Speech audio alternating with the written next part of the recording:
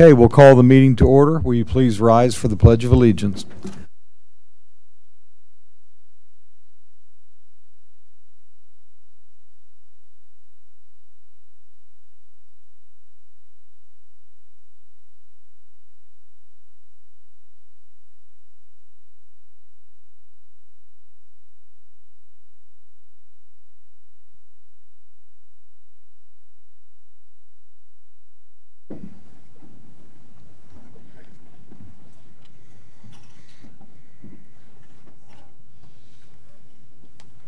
Okay, the first item on our agenda today is a special presentation. It's a proclamation to our Clayton Parks Commission. Oh, roll call. Oh, yeah.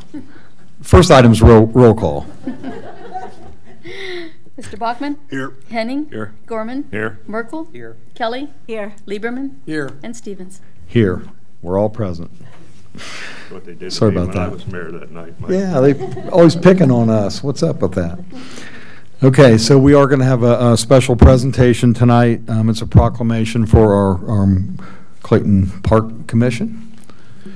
And I want to say this is long overdue, but thanks to Mr. Henning, this was his suggestion, but it's we're real proud of what our parks do, and you guys put on a lot of events, and it's a lot of hard work. So.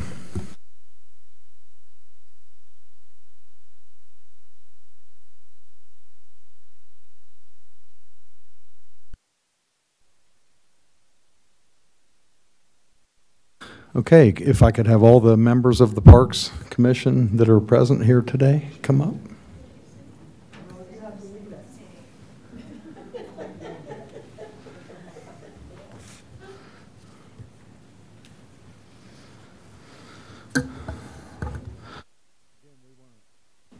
Again, we want to sincerely thank you folks for the stuff that you do.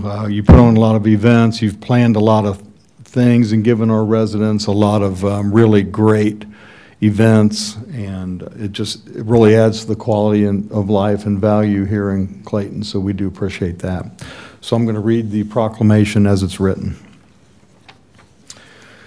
The Parks Advisory Commission has dedicated untold amount of volunteer hours promoting the natural beauty and recreational benefits of the Clayton community by creating numerous outreach events for the entire community to enjoy throughout the calendar year.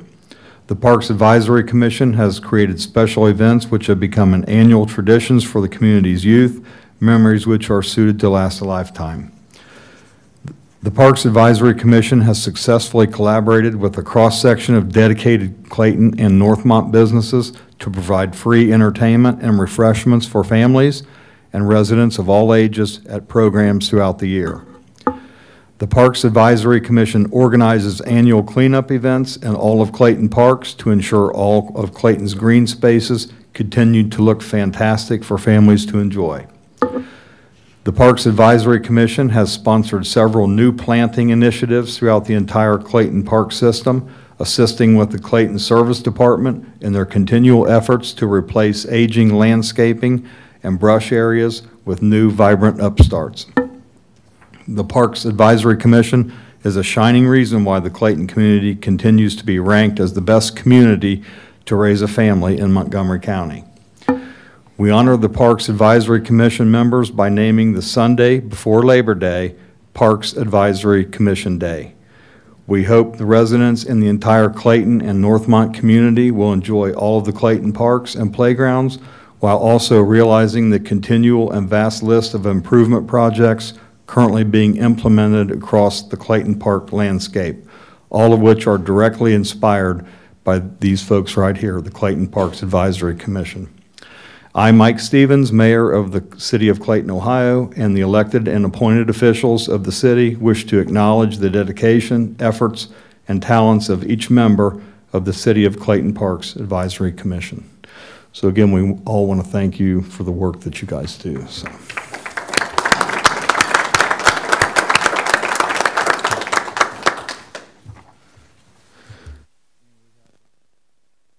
We do have a certificate for each of you. You appreciate that. Get a group picture with the mic up front too, like right here.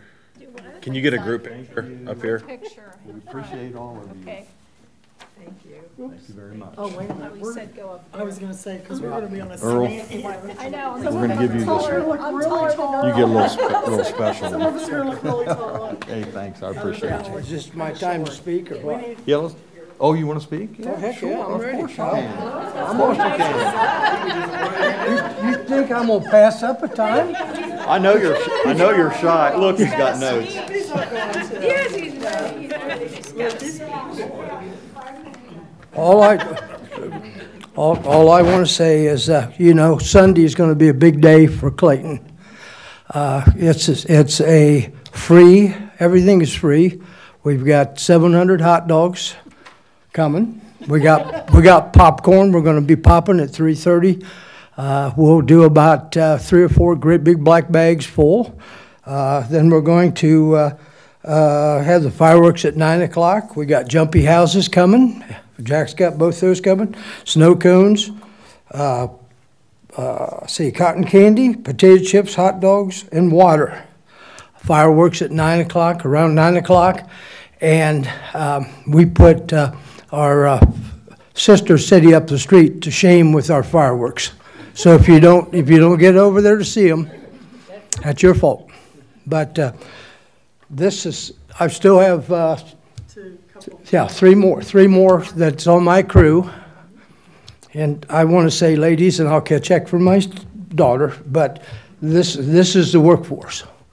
We go there to have fun, and we go to have fellowship with everybody in the community.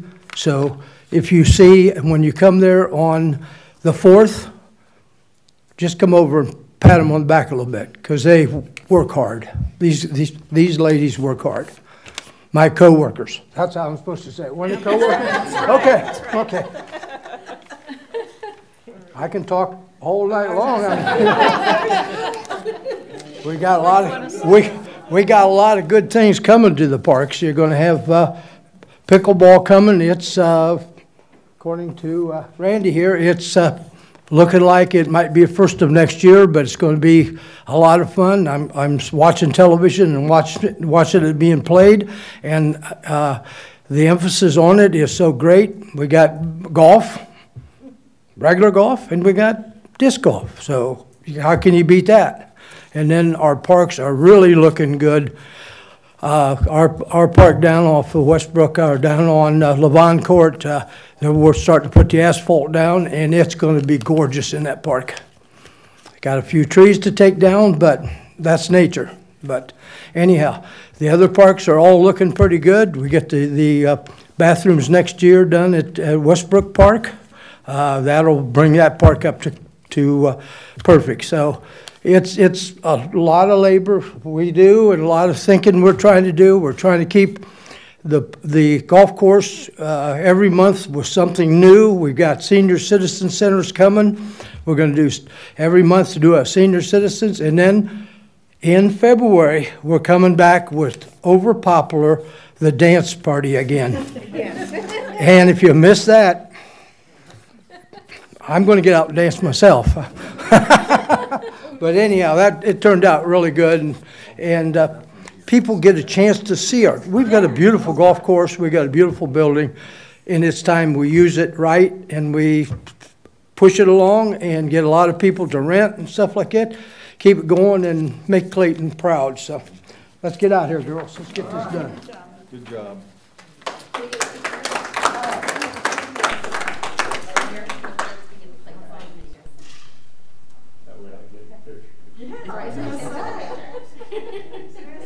You want this going between all the brushes? I'm sorry. I'm gonna get in the middle.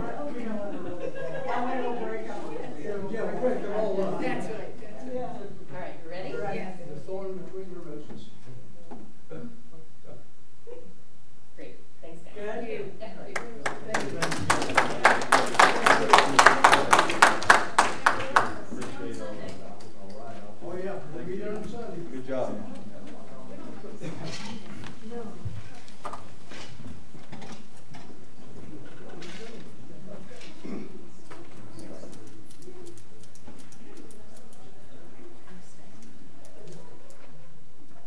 Okay, thanks again to those folks. They really do a fantastic job, and again, it just add a lot to our city. We have a second presentation tonight. We have Mr. Mark Gavin from Power Clean Future Ohio. Step up, and the floor is yours, sir.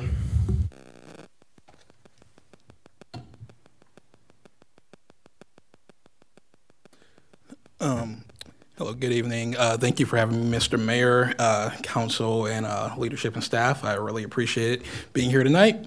My name is Mark Gavin Sr. I'm the campaigns director at Power Clean Future Ohio, and I work on energy aggregation, specifically around renewable aggregation in communities throughout the state. I know that you all have already taken a really great first step in putting aggregation on the ballot. That's awesome. That's amazing. And I know that a lot of your neighbors are seeing big savings, especially Dayton. And I want to make sure that you all can see those same savings and also do some good for your community and the rest of the state by going renewable. So I want to I do want to preface this with I'm going to talk a little bit about PCFO, Power Clean Future Ohio first, just a bit about who we are, and then I'm going to dive into aggregation and what we want to do in your city. But I will say that we are really ready to spend $22,000 to make sure that your initiative passes, as long as you plan to go renewable. So we are really excited for this opportunity for you all and for ourselves too. So if you have the packet here, the first page, just a little bit about PCFO. We launched in February 2020. So we've been around for almost 3 years now. We're a newer organization, though. We are a 501c3 nonprofit, and we view ourselves as a resource for communities. That's really all we are. We don't charge communities for anything. We are free. You'll see at the bottom of your page, it says, this is to join PCFO. Local elected officials need to pass a resolution or having the executive make an official commitment. I'm not here today to ask you to join Power Clean Future Ohio. I might come back at another point in the near future to do so. You don't have to do that to enjoy our resources for the aggregation campaign. So I do want to let that be known now, but I would love for you all to join Power Clean Future Ohio, and I'll tell you a little more about us. So the next few pages you'll see are actually a lot of our member organizations. If you know some of these orgs, they're big national orgs, and others are small local ones throughout the state. So you'll see like ACE, Alliance for Climate Education. They are a big, massive national organization. Then you also see Sustainable Delaware. That's just Delaware, Ohio, like 40 minutes north of Columbus. Only about 40,000 people there. So like big organizations, small organizations, mid-sized ones, most of them though based here in Ohio, and not necessarily centralized to Columbus. And as we get through our coalition members, just want to talk a bit about our goals as Power Clean Future Ohio. We want to make sure that we are reducing costs for local governments, businesses, and residents. We also want to make sure that we're growing the clean energy economy in Ohio. Southern Ohio specifically is primed for about $80 billion worth of investment in renewable energy sectors, but we need to make sure that we just want to make sure that we are, it's always weird hearing your own voice, right? We just want to make sure that we are, we want to make sure that we are doing everything that we can to move Ohio in that direction so that we can enjoy that $80 billion worth of investment, and especially here in Southern Ohio, in clean energy. As long as we have the demand, it'll come. And we want to implement equitable clean energy policy with input from across the community and across the state. We want to make sure that we're not just coming into your community and saying, hey, here's how we do things, but also that we're taking your input and we're working very closely with not only city council and the mayor, but also working closely with, you know, community groups and just citizens who are involved in your community. Power Clean Future Ohio, as of late last week, we are up to 37 different Ohio communities that have joined. And once again, these communities are as small as Lancaster, Ohio, and as large as Cleveland and Columbus. These are some of our So we kind of span the gambit there when it comes to size. We work with anyone with any community, whether they're a small village or a major city. And now I will jump a bit into community choice aggregation. I know that council has been pretty well briefed on CCA, so I don't want to do a lot of review for you all, but I do want to just say a bit. Aggregation gives local governments the power of collective bargaining for better terms on energy and can be used for gas, electricity, or both. It's a well-established policy tool in 10 states with 7 others considering. I think we're actually about 8 now. And it's very prominent here in Ohio. It's been the law of the land since 1999. And hundreds of communities have used it. I think we're maybe over 450 right now, maybe close to 500. I can't remember exactly how many communities are aggregated in Ohio, but it's a ton of communities. And as we know, with community aggregation, there is a source where we are buying and building an electricity supply. So there might be, solar in some location that may or may not be in Ohio, but we're going to buy that energy, and then it'll be delivered to you locally through your who already does your sorry, I'm blanking on the word, your electricity. So it'll be delivered to you through your current electricity provider. Your bill doesn't change. Nothing, like your bill is going to change just a hair, but you're going to get the same bill from the same company. Outside of that, nothing else changes, and it just gets to your homes. So you don't notice the lights flicker when things change over or anything else. Why aggregate for 100% renewable energy? You can lock in competitive, frequently money-saving electric rates. You can see that with your neighbors in Dayton. They're definitely saving a lot of money in Dayton right now. You can make the city all that more attractive to future generations. My wife and I, we bought our first home about a year ago in Grove City, Ohio, and this was one of our major factors in finding a house. I'm 32, she's 27, and we wanted to make sure that we were living somewhere that had access to renewable energy, because we know areas like that are prone to grow, and we want to make sure we have the best resources for our children. And we want more and more businesses to come into your community. That more businesses, they really have sustainability goals, and they want to be in communities that can meet those sustainability goals, or at least mirror the goals that they have. And obviously, we want to do our part to address the climate emergency. I'm sure that we're all feeling a little hotter this September 1st than we have in the past. So we just want to make sure that we are leaving a better, a better world for our children and grandchildren. So there's strong support for action by the government on renewable energy. It really appeals to people from the ages of 18 to 44, especially. They are willing to pay, up to $20 more a month for renewable energy. Now, that said, that doesn't necessarily mean that they will have to pay $20 more a month. I can't guarantee anything on price, but what I can say is that there are massive savings to be had across the state right now on renewable energy. And then, Central Ohioans, and sorry, that's Central Ohioans, this PowerPoint got a little messed up and wonky this week, but Central Ohioans have constantly chosen to vote in support of aggregation. So Columbus, it's a heavily Democratic city, went 76%, Worthington 75%, and where I live, Grove City, went 63%, and Grove City is a pretty Republican town.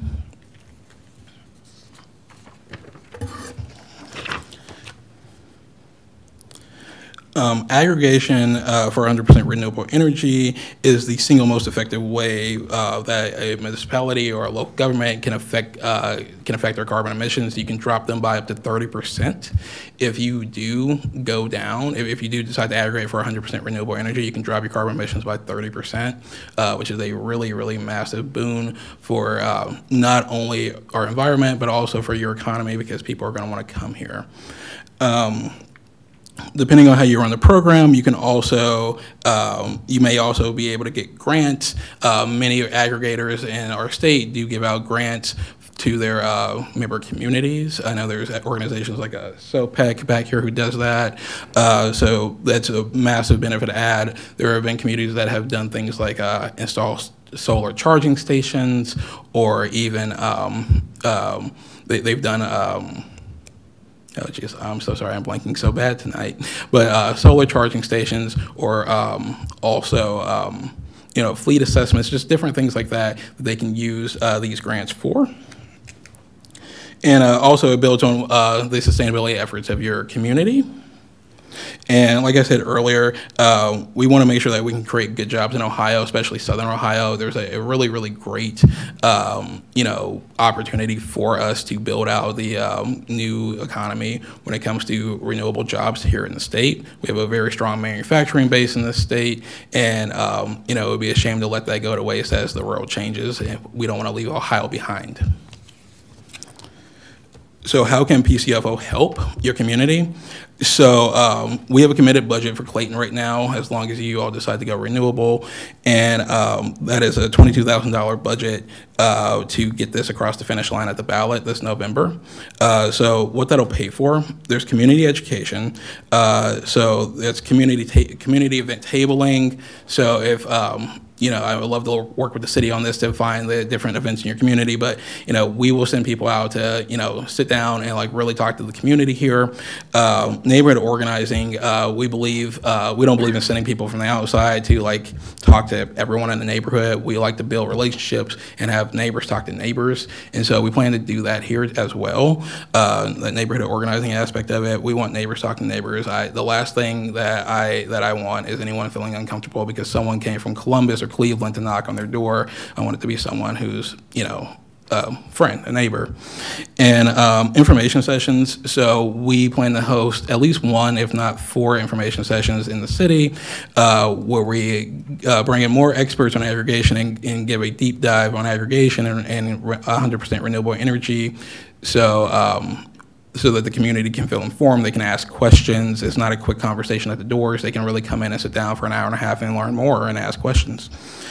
As far as communications are concerned, we'll obviously give you all local guidance, you know, what 100% renewable energy would do for your community, how it would change your community, and how you can push that information out. We'll create a website. We'll do digital outreach, so this looks like more or less ads that are targeted in your community, and yard signs. We also plan to send 3 flights of direct mail to every registered voter in the city. We want to make sure that we're covering all of them at least via mail. I'm not sure we'll get to all of them on doors or at info sessions, but we want to make sure that we're at least getting every registered voter via mail.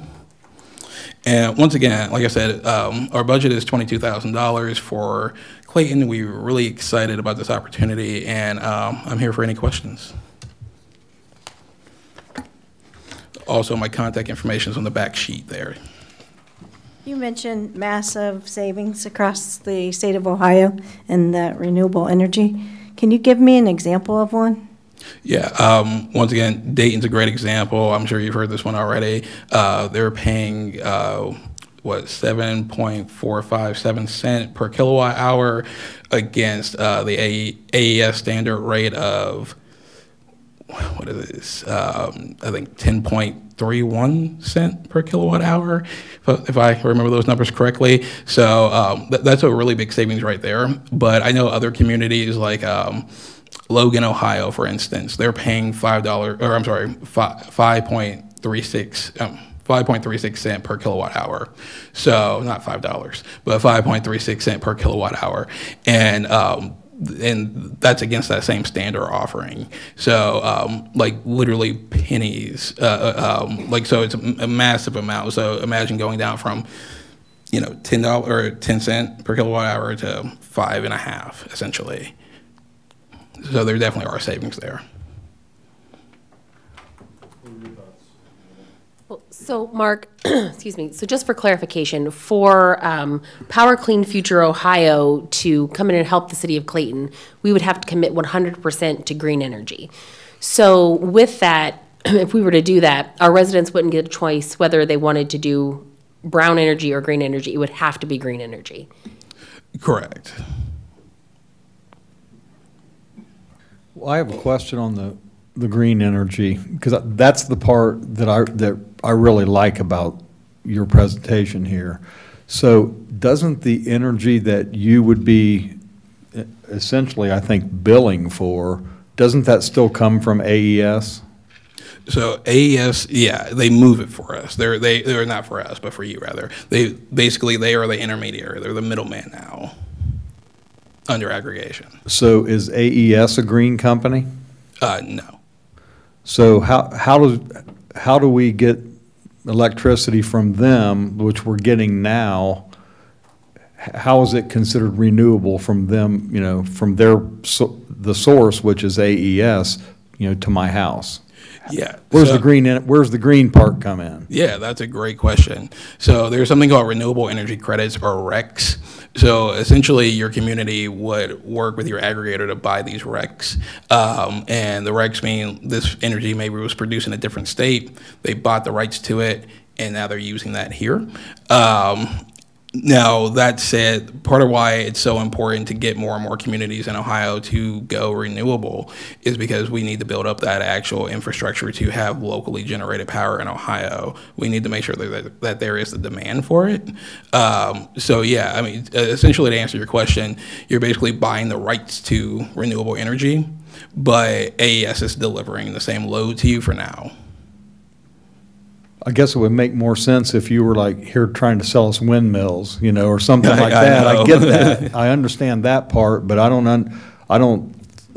get the renewable part, you know, if we're still going to be the same supplier.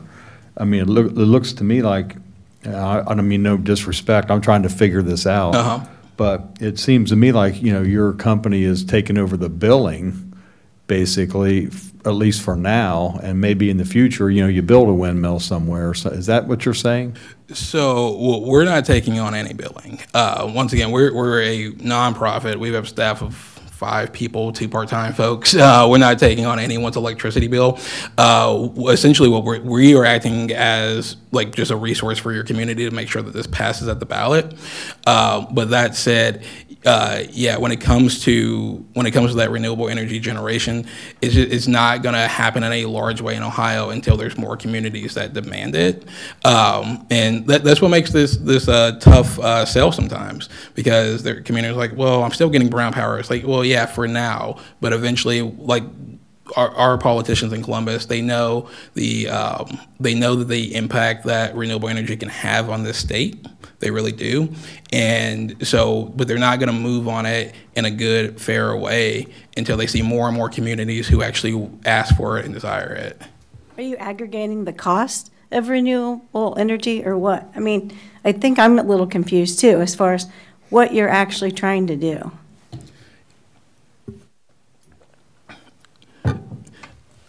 Yeah, Councilwoman. So I, once again, I'm just a resource. I'm not here to aggregate the costs or aggregate the energy. I want to make sure that you all have already taken that first step to aggregate your energy. But when it comes to cost, I mean, aggregation gives you all the actual power to bargain on those, on cost, on sources, you know, on other terms like grants, like I mentioned before. The aggregation gives your community that actual power, that authority to bargain. Personally, I want to make sure that it passes here. I just want to make sure that we see that happen. I have no actual like stake in this. I don't get paid any extra if you guys aggregate or you don't aggregate. If you go green, you don't go green. I just want to stay in Ohio my whole life, and I want it to be safe and healthy for my family. So, Mark, I just want to make sure that I'm understanding, and maybe this will help council, and you can correct me if I'm wrong. So the purpose of Power Clean Future Ohio, at least it sounds to me, is to build that critical mass. So we have all of these communities who are now saying that we want clean energy in Ohio. So then we can start to get producers in Ohio to create the clean energy, correct? Correct. Do I have that correct? Yes. So the purpose of you coming here tonight to talk to City Council and to offer your services to get this aggregation across the finish line is so that Clayton will commit to being 100% green to help build that critical mass. Correct. Okay. I have one more comment about the cost. Again, I'm trying to educate myself on the fly here. Of course. So I would be really open to this aggregation, because right now I'm neutral on it, I gotta say. I just don't know enough about it. I would be really in favor of this if you would come in and say, I'm with X company, and we can always provide you the lowest rates. But what I don't want to do is, I don't think it's something, I'll just speak for myself, it's not something I want to take on to have to renegotiate every year, because if you or another company, our other aggregate company would come here and say, yeah, you're paying 5 cents this year, but next year it's 11 cents. I don't want to have to renegotiate every year, with a different company. And I'd really like it if you would say, hey, we'll give you the 5 cents, and if AES is 5 cents next year, we're doing 4 cents. That would get me on board right away. So I'll say this once again: we're not aggregators at all. Like, that's not what we do. But if any aggregator ever comes to you and says we can be the lowest cost, they're lying to you. Like, that's just bottom line. No one can guarantee that. But what they can say, they can show you their history, they can show you where they're at right now.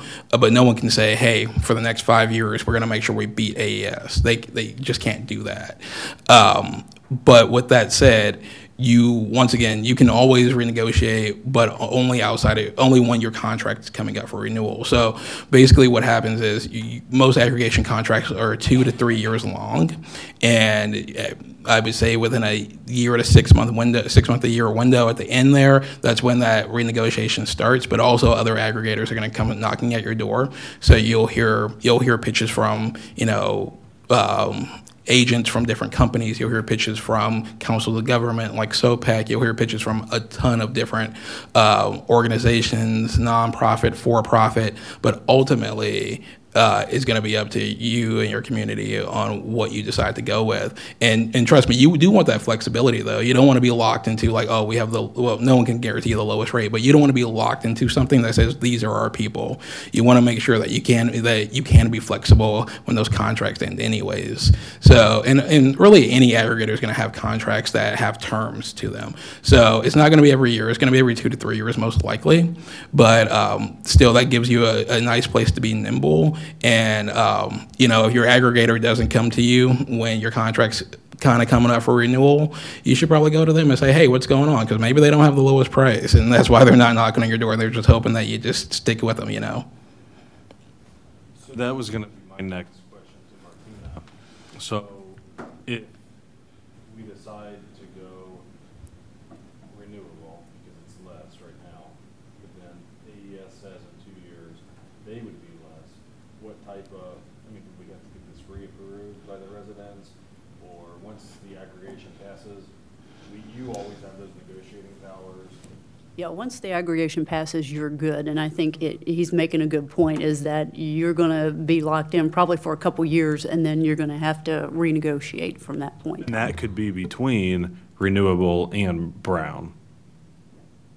And we would probably go with what would be less for the residents. Yes, that would. Yes. I couldn't imagine saying, oh, we're going to go the more expensive route because, yeah. Right, and that's one of the things that we need to take into consideration. I know Mark is offering the services of this organization, but green energy may not always be the lower option. And if we, take their services, we're committing to 100% green energy. For how long? I'm assuming it would be indefinitely. So here's what I'll say. What you have on the ballot right now just aggregates. That's all it is. What I'm looking for right now is a commitment, whether it's through a resolution to go 100% renewable in this next contract, or I guess it would be your first contract, or a commitment to join like a SOPEC, for instance. Like SOPEC, they have only provided 100% renewable energy to community, so we trust that they will continue doing that. So, saying we will join SOPEC as a community, or we will, aggregate for 100% renewable energy in this first contract. Either of those can help, but there's nothing you can do to go back and change your ballot language, and I'm not asking you to do that either. So really, either of those options for our resources, essentially. And what happens if the renewable is more expensive? Then the whole point of doing this was to have a lower rate. So part of what you can do there is you can always wait You don't have to immediately jump into a contract. You can always, take bids and listen to folks. But some communities have waited a year or 2 years even before they've actually gotten to their first contract. Getting this passed at the ballot just gives you the authority. So it just gives you the authority. You don't have to jump into anything. You don't have to rush into anything if you're not ready to, if you're not seeing the rates that could apply to your community. But I will say, I would be pretty proactive in your search for energy providers. There's definitely great ones, like I said before, SOPEC. They've only supply 100% renewable, but definitely be proactive. And does that answer your question? Well, just kind of following up on what Kenny said, in his presentation, he said people are willing to pay more for green energy, which I would be, I'll just speak for myself, I would be also. So I don't think the whole issue is money. I think that's what brought it to the table here, but I think it's a bigger issue than that. But I'm looking now at, AES is our supplier and they're not green. And I'm just thinking, like, what time frame are you looking at that we would be getting green, truly green energy? I can't say that for sure. I really can't, and I wish I could. But I think we're a little ways down the road from it. But there is some generation in Ohio, and there's more projects that hopefully will come online at some point. It's not like there's no renewable energy in Ohio, but there definitely needs to be a lot more. So I am sorry, I can't answer that question for you, Mr. Mayor, but yeah. I just got back, I drove through Kansas, and they must have 1 million windmills out there. I mean, they are all over the place. And not that I really want that, but right. Again, that's kind of what I'm envisioning as green or solar, like we had talked earlier. So yeah, no, I get that, and also just going back to the price conversation too. Once again, the, renewable products they have been known to be competitive and also beat, like I said, the AES standard rate, right? The standard offering there. So I definitely don't want you all getting too down on, like, is it cheap energy or green energy? It doesn't have to be either or. It doesn't. It can be both. So, Mark, can I walk you through this just so I'm clear? Yes, sir. You're not an aggregate, right? In what way? Well. Oh, I'm sorry. I thought you said advocate. Yeah. No, you're definitely an advocate. You're not an aggregate. For what, sir? So what you're asking us to do tonight, well, not necessarily tonight, but what your pitch is, hey, we'll help you get your ballot initiative passed. And in exchange, we just want you to commit to go with the renewable energy aggregates as opposed to brown aggregates. Is that basically what you're asking? Correct. So that who that is, who we go with, is up to us. Correct. Okay. I think I understand now. Thanks. No, of course. I've got just one thing. So is this something, if we don't commit to this now, because mind you, we're 2 months away from when this is on the ballot. So everything that you're talking about here, and would we have to change the language on the ballot? Okay. Let's say for now we say no thanks on this. Obviously then we would lose that $22,000 that you guys are of effort that you're putting forward here. Is this something, but let's say down the road we say, okay, we do want to, commit to this here. Obviously that means if it's already passed on the ballot. I mean, is that something we can still get into down the road? So I can't say that. There may be some resources just to like guide you. Like one thing about being in PCFO, if you do decide to become a Power Clean Future Ohio community, and I'll reach out to all of you more about that later.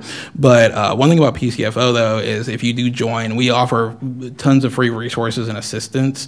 So if you do need help getting into an aggregation contract, even if you don't take our help now, we can help you down the road, next year or the year after, whenever you do decide to get into a contract. But I would say, if I were in your shoes, I would want this help here. And the reason why you're advocating for it, so obviously, yeah. So basically, if we don't do this now, you're saying we might not have that opportunity with you down the road, even if we want it, even if we're not comfortable with this right now, but we are in a couple years. You're saying we wouldn't be able to join up with this? So the way the budget is structured around a political campaign. So basically what that means is we wouldn't necessarily need that, or at least not to that extent, if you already aggregate it, but you decide to go green like in 2 or 3 years after a contract. We wouldn't really need that same kind of money to get that done, because you would already be aggregated, so it doesn't have to go back to the voters. We don't have to talk to the voters again about it. Well, right, but the aggregate, if the aggregation passes in November, it can be brown, it can be green here. But if we say in a few years we want to go all green and we want to join up, why wouldn't? That's going towards your cause, and that's going towards getting more communities in Ohio for that. So I'm really not seeing why it's kind of now it's an all or nothing is what I'm getting from you. Well, because those specific funds are for actual political campaign. If it's already passed, we don't have to go to the ballot. So the funds look different. Also, these funds are just specifically for political campaigns to move aggregation forward. But like I said before, if you all do join PCFO as a community, we do have technical resources. Like I said, we have a staff of about 5 people right now, but we also have different consultants that we work with throughout the state to help community. So it's not that there wouldn't be resources for your community, but at the same time, you wouldn't actually need these same resources, because this is all about voter outreach. Okay. Does that answer your question? Yes, sir. Thank you. Any other questions or comments for Mark? Go ahead. No. Greg, anything? I just guess for me, I don't know how many resources are out there for the clean energy, and that's where I'm back and forth with it, because at this point I don't feel like we're there yet. And for me, I maybe in the future is something to look at, but cost savings wise, I don't know if it's worth it. I don't know if it's going to be a cost savings. I'm just up in the air with it. And Americans will pay nearly $20 more. I don't know that that's accurate, and I don't know where the study comes from. So I'm just. Yeah. I'll make sure I send you all a copy of this, but and sorry, I didn't realize you all had audio visual. Some places do, some places don't, so I just printed it out to be safe. But I'll send you all a copy of this, and at the bottom you'll actually see the citation there. I know one of those is from the Pew Research Center. I can't remember who the other study's from, but yeah, those I didn't just pull those numbers out of thin air for sure. Just to follow up on what Tina had said, we represent the citizens of the city from the standpoint, and this is going to be a utility cost that they will be paying, and I think that we need to be doing our due diligence and doing our representation and information gathering to present that information to them as far as the best information we can get to give them the best information, since we're asking them to take this on as being 100% commitment. Not everybody can take on a more expensive utility bill, as not everybody can take higher cost, and they're going to be looking more for how can I save money. Everybody's trying to save money every direction they can. Otherwise we wouldn't be doing aggregation to begin with. So I think we need to be doing our diligence in terms of finding the information as far as what the green energy costs would be, and having that information as comparison to what other generation costs are from anybody else, because that information is going to be what people ask going into a ballot issue. And essentially, that's what you're asking as far as a grouping to support or to try to push the initiative through on a ballot box. And I'm not saying not to take your money as far as help, but maybe some of the efforts that you're asking to provide would be best addressed or best put after the fact, because we have to wait for this thing to pass. If it doesn't pass, then, it's been nice talking to you. But if it does pass, okay? Now we have the opportunity to basically sit down with the people in the community, essentially saying, here's what we would like to do, give us your input. Because I think that's what we need, is we need the citizens' input. Because if we put forth with something with little information, and then suddenly we're asking 15,000 other people to basically, support what our decision is, we may see 7 different people up here the next time there's an election. And, that's the cost. But I want to do what's best for the people in the community. Yeah, and thank you for that. I do understand that. I completely do. And one thing I've seen some aggregation campaigns, both for renewable and not for renewable, at the ballot that we were not involved in, and they were pretty much just run by the city, and they weren't yes or vote yes on this. It was just like, hey, there's a campaign, go vote, because that's usually what municipalities can do. We're actually able to say, hey, go vote yes on this, and we can do that voter outreach, and we can do everything we can to make sure that this passes. Because I'll tell you this. We only did one of these campaigns last year, and we did it down in Portsmouth, Ohio, in Scioto County. That's coal country. It's literally across the river from Kentucky. We saw coal barges going across the Ohio River as we were down there. And we lost that campaign by 23 votes, which was a really hard campaign to lose. But the county had also put aggregation on the ballot that year. And when counties do it, it's for all of the unincorporated territories rather, and it was just for general, aggregation. And when they did this, the county really came down on our messaging around renewable energy really hard, because they wanted to create a little distance between the two ballot initiatives, even though voters weren't going to see both of them. And what happened was that we lost ours by, I think it was 1.7%. And they lost theirs, and I cannot remember the number, but it was double-digit percentage-wise, and mostly because they were not able to go out and do that messaging to their community. They couldn't talk to voters directly. They couldn't go knock on doors. They couldn't send mail. They weren't able to do that. Meanwhile, we were actually able to do that and do it multiple times to the same people in some instances. So that's why I do stress our help. Not just because I think that we just do such a great job, but specifically because it means a lot to have those financial resources to push this forward. I know some communities, like Trotwood, I think they voted on this in 2016 and it failed, but they, from what I understand, they didn't actually put a lot into it.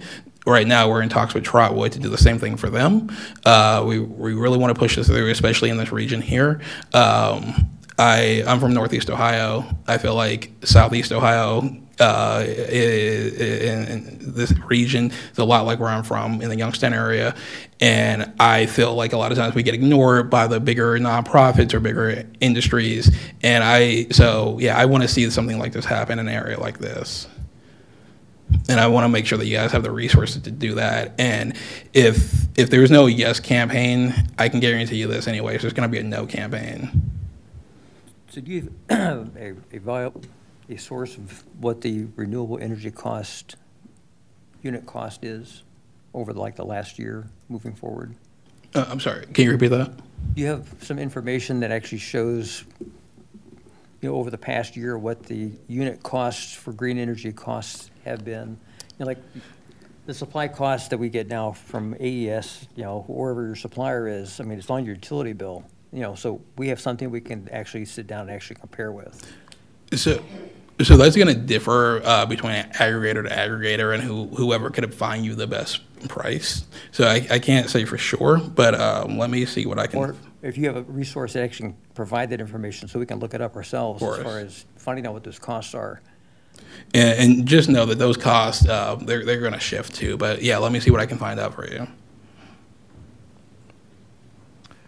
Any other questions or comments? No, I agree with Greg. We don't have anything to compare to, and that's hard to make a decision when you don't have anything to compare to. So, I would just also add, I think the residents came to us to put this on the ballot. This wasn't this really wasn't our idea. We had residents come to the meeting and ask for it. So they want this for lower rates. I want it for a lower rate. Ours went up by 50% or whatever. So I just want to be very careful of ensuring the group of residents over here that want lower rates get that because that's what the community as a whole wants, so. Any other questions or comments? Hearing none? Okay. Well, thank you for coming in. We appreciate you. We appreciate the information. Thank you. Appreciate it. Best of luck to you on your campaign. Okay, so the next item on our agenda is the clerk's report. Okay. First, you have before you the council workshop minutes of August 18th, 2022. I'll move for approval. Second. Motion by Mr. Gorman to approve as written, second by Ms. Kelly. All in favor? Aye. All opposed? Okay, that was unanimous. You also have before you the council meeting minutes of August 18th, 2022. I'll move for approval. Second. Motion by Mr. Gorman to approve, second by Mr. Merkel. All in favor? Aye. All opposed? Okay, thank you. And the next item is old business. Mayor, I'm sorry to interrupt. I have two items to bring up to council. The first is a request to add Resolution 09-2261 to tonight's agenda. And the purpose of that is to correct a previous resolution, which was 08-2258 from August 18th. In that, there was a line item with respect to the general fund appropriation amount for operating expenses that was indicated in that resolution as $67,680. That should have been $67,780. So the purpose of this resolution would be to correct that $100 differential, which was a typing error in that one. So we just need a motion, a second, and a vote to add that to the agenda. So moved. Second. Okay, motion to add resolution R092261 to our agenda tonight. Motion by Mr. Gorman, second by Mr. Bachman. All in favor? Aye. All opposed? Okay, thank you. So $100 difference. Okay. I just want to make sure there's no Yeah. avoid any issues with the Yeah. auditor, so I want Yeah. to make sure we have a That's legislation exactly the paper right trail thing to- for that. Exactly the right thing to do. And then the second request is when I drafted up the new business for this evening's meeting, which is the ordinances 29, 30, 31, and then the two resolutions of 59 and 60. I inadvertently put the 08 for August on those instead of the 09 number for September. So the request is simply just to take a voice vote to correct that 08 designation in each of those to an 09 designation. I'll move for approval. Second. All in favor? Aye. All opposed? Okay, okay.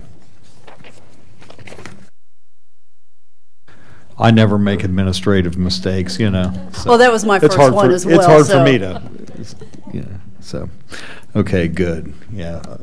Okay, those things are fixed. So the next thing on our agenda is old business, and we have, looks like 6 ordinances tonight, and it looks like they're all emergencies. So we read the first ordinance, please.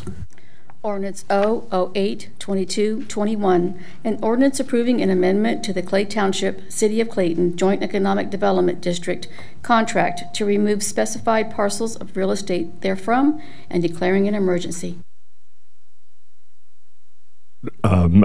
Martina, she said 08. Those were introduced at the last meeting, so the Okay. 08 category on those is correct. It's just the new legislation. I move we approve the emergency. Second. Motion to approve the emergency by Mr. Gorman, second by Mr. Merkel. All in favor? Aye. All opposed? And is there a motion on the ordinance? So moved. Second. Motion by Mr. Lieberman, second by Mr. Bachman. All in favor? Aye. All opposed? Okay, let the record show that's unanimous. Will you read the next ordinance, please? Ordinance 008-2222, an ordinance to maintain lighting assessment and declaring an emergency. Move for the emergency. Motion to move for emergency by Mr. Merkel, second by Mr. Henning. All in favor? Aye. All opposed? Let I that move show we that. approve the motion. Motion to approve the motion, or motion to approve the ordinance by Mr. Gorman, second by Mr. Henning. All in favor? Aye. Aye. All opposed? Okay, will you read the next ordinance, please?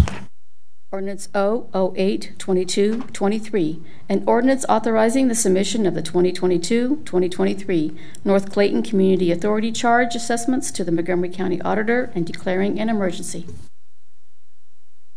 I'll move for the emergency. Motion to move to an emergency by Mr. Gorman, second by Mr. Henning. All in favor? Aye. All opposed? Okay, that's unanimous. Is there a motion for the ordinance? Move for approval. Second. Motion to approve as written by Mr. Lieberman, second by Ms. Kelly. All in favor? Aye. All opposed? Okay, will you read the next ordinance, please? Ordinance 008-2224, an ordinance certifying unpaid charges for nuisance assessments for 2022-2023 to the Montgomery County Auditor for collection with real estate taxes and declaring an emergency. I'll move to approve the emergency. Motion to emergency by Mr. Gorman, second by Mr. Henning. All in favor? Aye. All opposed? I'll move for the ordinance. Second. Motion to pass the ordinance by Mr. Henning, second by Mr. Gorman. All in favor? Aye. All opposed? Okay, that's unanimous. Will you read the next ordinance, please? Ordinance 008-2225, an ordinance certifying unpaid charges for grass and weed cutting for 2022-2023 to the Montgomery County Auditor for collection with real estate taxes and declaring an emergency.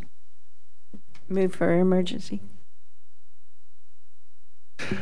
Motion to declare an emergency by Ms. Kelly, second by Mr. Henning. All in favor? Aye. All opposed? And Martina, the only question I have is, are you able to check and see if we were able to increase fines for next year? Yeah, so I had sent an email to council a few days ago, I think. In essence, basically, those charges need to be online and reasonable with the expenses incurred by the city. So if you take that up to, let's say, $200 for the first mow, $300 for the next, $500 for the next, I don't see where that's going to be reasonably related to the cost that the city is putting out. So at this point, I would not, and I did look at other cities, went back, because I looked at that last October, it came up then.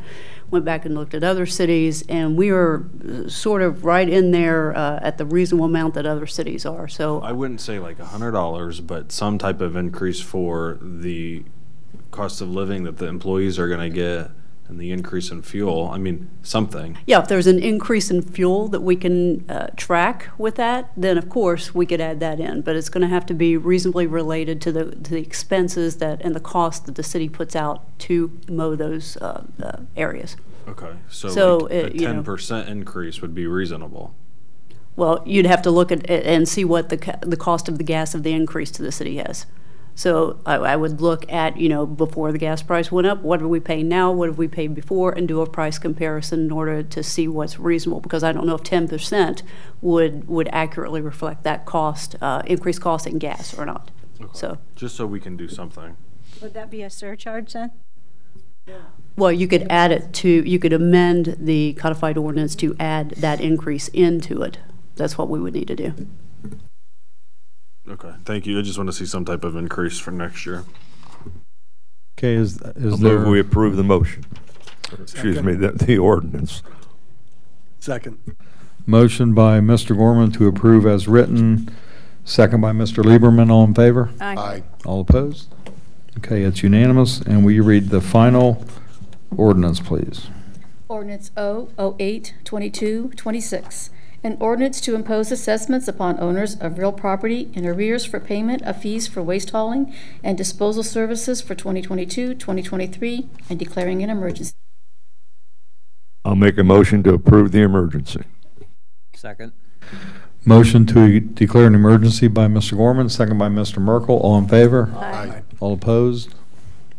Okay, is there a motion for the ordinance? So moved. Motion by Mr. Gorman to accept as written, and second by Mr. Henning. All in favor? Aye. All opposed? Okay, that passed unanimously also. Can I just ask that we make a statement as to why these were all done as emergencies? Just so people don't think we were just running through things as quickly as possible. Those have to be down to the county by Tuesday. So in order for them to become immediately effective, we have to declare them as emergency so they can get down to the county by the county's deadline. So they can be down on the tax duplicates in time for next year's tax. Correct. Tax collection. And does that help answer your, because they had that same question, why they were all emergency. Sure. They thought everything was a big emergency. So did I when I first came too, so I'm right there with you on that. Okay, the next item on our agenda is a new business, and we read the first ordinance, please. And this is the first of two readings. Ordinance 009-2229, an ordinance amending Section 311.01 of the Clayton Codified Ordinances entitled Placing Injurious Material or Obstruction in Street. Mayor, Council, Chief. staff is requesting City Council to add additional language to COC 31101 to include snow. If you look on the next page of your packets, we created a new subsection E, which includes snow and ice. Pushing it onto the street, it's going to be a minor misdemeanor. Again, this gives something in our toolbox to add, but I don't think we're going to be enforcing it a lot, only when necessary, but it does give us something to get compliance with. The reason why we're doing it, Public Service Director, Mr. Sanders, will explain. Yeah, we ran into a lot of issues over the last couple of years, and typically it's only during heavy snowfalls. And for you people that live out on the outskirts of town, know we make one pass, plowing the center lines up, get them cleaned up. Everybody's busy cleaning out their driveways, and then we come by and make that next pass and clean out that white line, and then a lot of unhappy people. And we've seen some residents, and mainly it's on our outskirt roads, we'll say Sweet Potato, Phillipsburg Union, some of those, they'll actually push that snow, they get so frustrated, they'll shove it right out in the middle of the road. And this is actual language that was added in some of the other cities and helped them deal with this, where they could say, hey, you know what, well, this is actually something that was passed in council, and you're not allowed to stuff it. Now, we already had an ordinance in place, if I'm correct, Martina, that dealt with other, it just didn't have the word Obstructions of snow in materials, it. it just didn't Yeah. specifically mention snow and ice, which some of the other city ordinances do, some of them Yeah. are more general. And the OSP, and that's, and of all the things I've seen, the most dangerous thing you can get is a completely dry road and then have that pile of snow where somebody goes into a panic and has an accident, and they're usually going a little faster too, because the rest of it's always dry. So those are things that we want to correct if we can. And like Chief said, if you don't have to give a ticket, at least you can say, hey, you know what, this is in the ordinance, we passed this, we've seen you do this once, don't continue to do it, because a lot of these guys are repeat offenders. And I've seen the OSP go on state routes, and they'll just go get the people at the house and say, now you can take that and put it right back in the ditch or where it belongs and not shove it out in the street. That's the biggest argument anyway, is every time the plow goes by, they plow in the driveways again, so they gotta clean the driveway Yep. again. And that's what we do. That's what everybody does. That's Yeah. why I say that's the biggest argument. Sure. And my other question is on section F of that. It says it damage or injure any person, vehicle, or animal. Now, if a deer runs out in the street and hurts itself, what are we gonna do about it, Randy? Or a bird or whatever kind of animals you're talking about there. We're just going to collect it and hopefully dispose of it properly. I'll move for approval. Second. Motion to approve as written by Mr. Gorman, second by Ms. Kelly. All in favor? Aye. All opposed? Okay, that's unanimous. Thank you. And we read the next ordinance, please? Ordinance 009-2230, an ordinance amending Section 351.011 of the Clayton Codified Ordinances entitled Prohibited Parking on City Streets with Snow Accumulation of 3 inches or more. Mayor, Chief? Council, staff is requesting City Council change the language on 351.011, the snow ordinance from 3 inches to 2. And the reason why, Randy, you want to tell them? Sure. We kind of are in line with the Union on this one. Union changed theirs several years ago from 3 inches to 2 inches. The fact that we put our snow plows on after an inch of snow in the cities and in the areas that Mr. Henning and those live in, that they know what it's like when you're going down Seville, you're going down Skylark, and you got 2 cars side by side. You can't get the plow through there. It's impossible. That extra 3 feet of our plow will not get between 2 parked cars sitting side by side. So whether it's 3 inches, 2 inches, 5 inches, 6 inches, doesn't make any difference. We can't get past. Now, I think on the larger snows, we have no issues with that. It's the smaller snows, when it's starting to accumulate, we have real problems with trying to get in between those cars.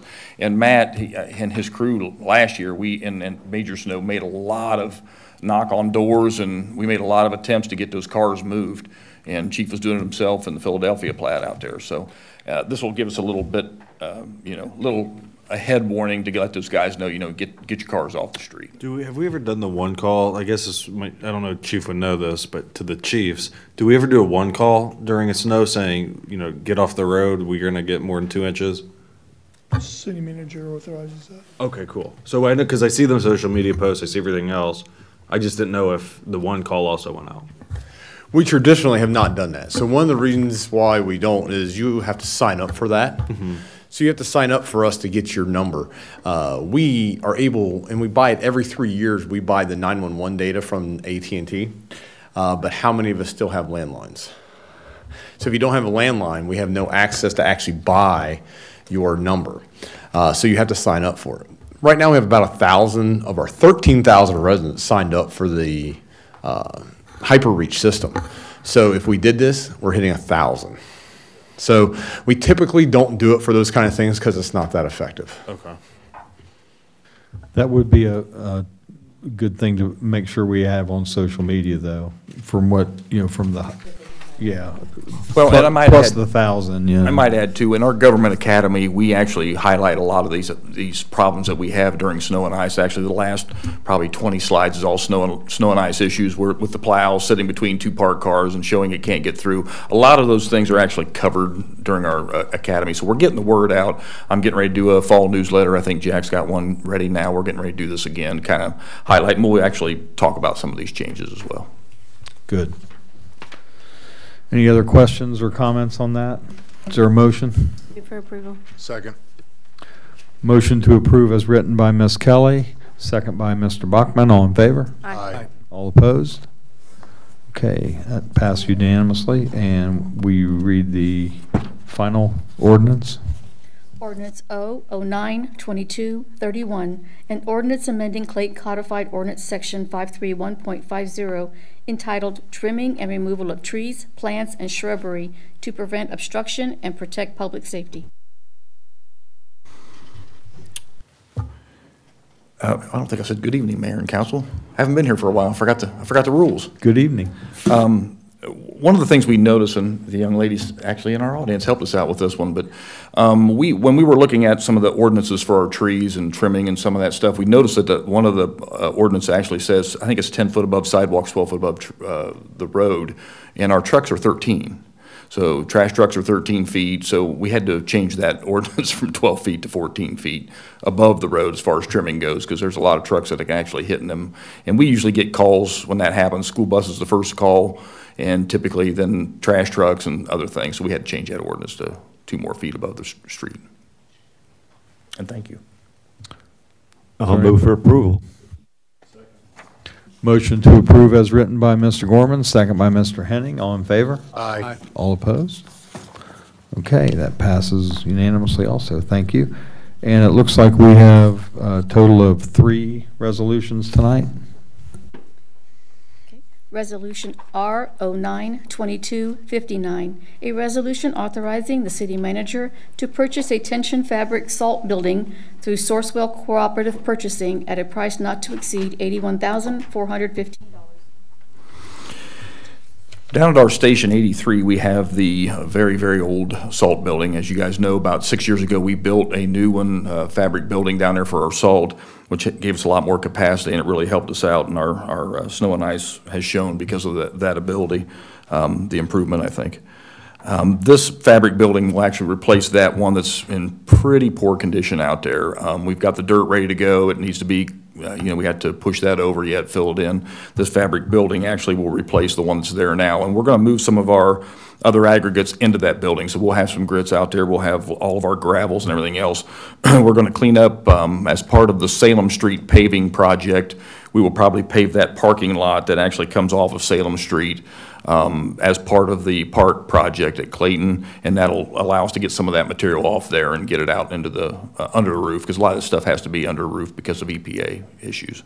I want to make sure I'm hearing the right thing. So we're tearing down the wooden structure? Correct. Yeah, the other fabric structure is fine. Correct. Now, that wooden structure will probably stay up through the winter. And our next year budget, actually, we have to budget for the concrete stuff to go around it and an asphalt pad to put that in place. But there's a lot of dirt work to be done out there to get that hole filled in, because that's a pretty good size hole. Well, it might fall down before then. It looks pretty bad. Let's hope not. We put our loader in there. Okay, any other questions, Randy, on this? Are these ARPA funds? Yes, these, I think it was 70,000 is what we. Yeah, we for budgeted ARPA. 70-some thousand. As with everything else, the price has gone up since we got the prices. So, but yes, most of that's budgeted through there. Second. Motion to approve by Mr. Hennings, second by Ms. Kelly. All in favor? Aye. All opposed? Okay, good. Will you read the next resolution, please? Resolution R 09-2260, a resolution to declare surplus equipment available for disposal through sale or auction. Mayor, Council, we'd just like to declare a 2016 Ford SUV with mileage of 180,000 miles. It's unserviceable. It needs a new transmission. We've parted it out. It's gone through the fleet. It's gone through the detective. It's time. So we would just like to place what's left of it on Gov Deals and see what we can get out of it. I'll move for approval. Motion to approve as written by Mr. Gorman, second by Mr. Henning. All in favor? Aye. All opposed? Chief, I did have one question. You guys still satisfied with the Ford SUVs? Because I see some, did Union go with Tahoes? Tahoes are more expensive. Okay. So if we intermix the fleet, right now when we buy two, we can take everything out of the other two that we're getting rid of and move it right into the new vehicles. With Tahoes, we're going to have to start mixing parts, and the Tahoes are more expensive. Yeah, I just wondered if you guys were still like happy with those. I mean, we're very happy with them. We talked about getting a Ford truck, but actually we weren't really saving any money on it. But the Tahoes are much more expensive. So, I mean, the initial cost would be expensive, and they're about $5,000 more than the SUVs. So, we'd have to completely refit and move everything over. So it's expensive.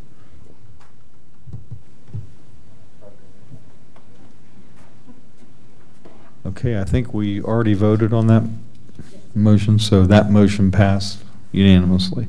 And will you read the third and final resolution? Resolution R 09-2261, a resolution approving specified revision to resolution number R 08-2258, adopted on August 18th, 2022, relative to amendment of 2022 appropriations and estimated resources. Move for approval. Second. Motion to approve as written by Mr. Merkel, second by Mr. Gorman. All in favor? Aye. All opposed? Okay, that passed unanimously. All right, that's it for the ordinances and resolutions for tonight. So the next item is our city manager's report. Amanda? Good evening, Mayor and Council. Just a couple items for you this evening. We have our Park and Rec Director here, so I won't go too in-depth because I'm sure he'll want to talk about the items that are coming up. But I do want to remind everyone that the Labor Day fireworks and festival is this Sunday, September 4th, beginning at 7 p.m. Also, the homecoming parade is Thursday, September 29th, 2022, and it starts at 6 p.m. If members of council could let me know by September 16th who wants to be involved so I can RSVP for the group, that would be great.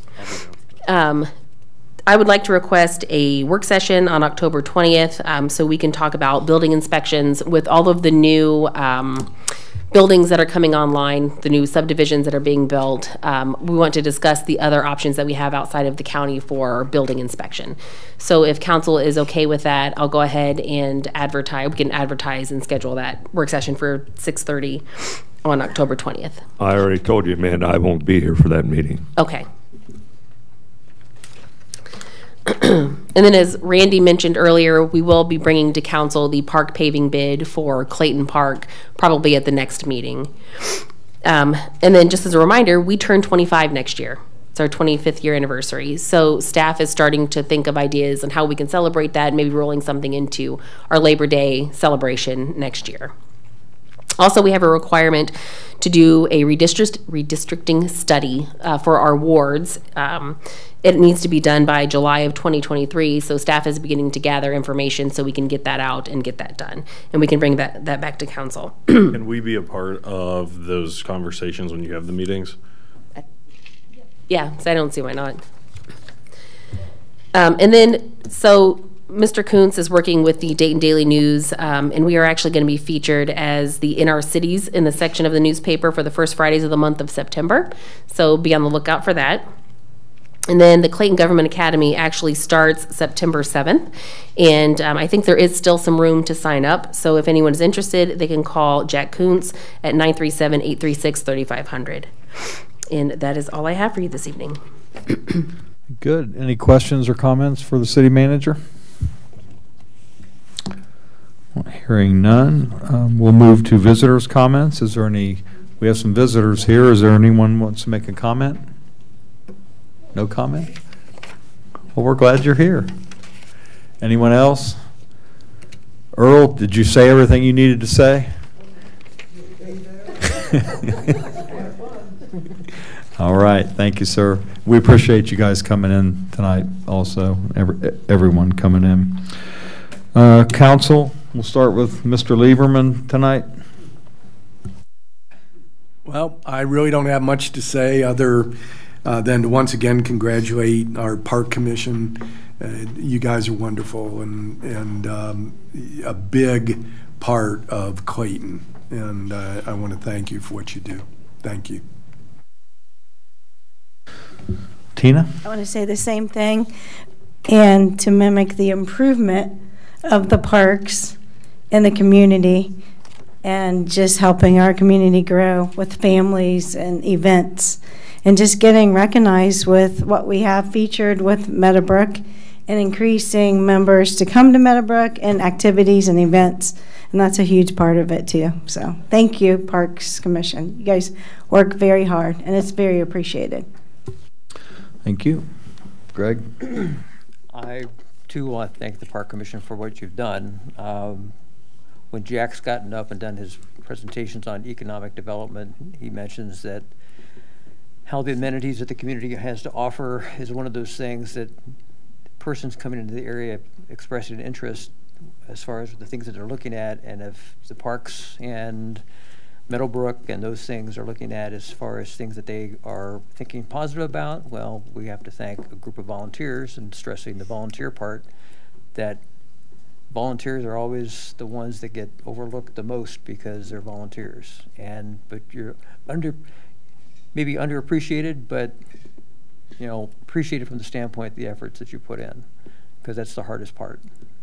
And also, Mr. Gavin, I want to thank you for the information. I think it's things that we have to look at to see what our next step is and be well informed as far as where we're going. So thank you for the information as far as to get started. Mr. Gorman? Yeah, I'd like to thank the Parks Commission also, and wish everyone a happy Labor Day weekend, and hope to see you all Sunday afternoon, Sunday evening at Meadowbrook at Clayton. I just, I'll echo and commend all the Parks Committee members. We have a strong police and fire department, service department, staff here, and you as your committee provide something that I know so many residents enjoy, so many kids, and I know this is something Amanda and the mayor and I were talking about. We are now to the point where so many kids in our community look forward to that event every year. And the fact that the bounce houses and everything will be there, it'll be stronger than it was during a pandemic. It makes those kids' memories that much stronger. So that's their hometown. That's what they love. And I love that you guys do that for them. So thank you so much. I'll be there volunteering on Sunday also. Always look forward to it. I know my entire family does. I've had residents blow up my phone this week about it to make sure it was still on. So they're excited. So thank you all. Thank you to the staff for that. It's just something that really sets our community apart from like this local area, and everyone from the local area comes here. They know that that Sunday, which is now honoring you all, is Clayton's like, that's our day. So thank you. School's back in session. Buses are out. Watch out for them. Watch out for kids walking in Platts without sidewalks afterwards. And I just wanted to once again thank the police for being out in the Platts. I have seen great presence, and I have seen it. Residents have told me about it. So thank you. And then whatever you guys did for a house in Valley Brook that needed some TLC that was not in very good shape, it's worked. The resident called me this morning, and she wanted to thank the city. She was like, the zoning officer was there. He was working with them. They've started to pull some of the weeds in the property. I guess didn't have time to drive by it today, but it's supposedly looking much better. So the neighbor of that property was very happy. So thank you. Thank you, sir. Mr. Bachman? Just mainly echo everything else that was said before, and looking forward to our, it's kind of referred to as our Super Bowl here, our biggest event of the year. So looking forward to Sunday, and hope everyone has a wonderful holiday weekend that celebrates the one of the greatest forces in the world, and that's the American worker. That's all I have. Thank you, sir. Well, I'd also like to commend the Parks Advisory Commission on the great work you guys do. I just think, everything's been fantastic. We appreciate the leadership and everyone stepping up, and it is a great group of people, and you have a lot of fun, and that's the best part of it. The only other thing I want to say is just kind of what I say every council meeting is, I'm so proud of our council and our staff here and our residents too, that we all work together to make this a great city, and we have a small but very strong workforce here in our group, and it's really showing. We got a lot of stuff going on, some new development. Hopefully that'll bring in more businesses and more development. I think we're really maturing as a city. It took us about 25 years, but I think that's probably pretty normal. I don't think that's abnormal at all. So I appreciate all the work from everyone, and that's it. Tim? I'll move for adjournment. Second. Motion to adjourn by Mr. Gorman, second by Mr. Bachman. All in favor? Aye. All opposed?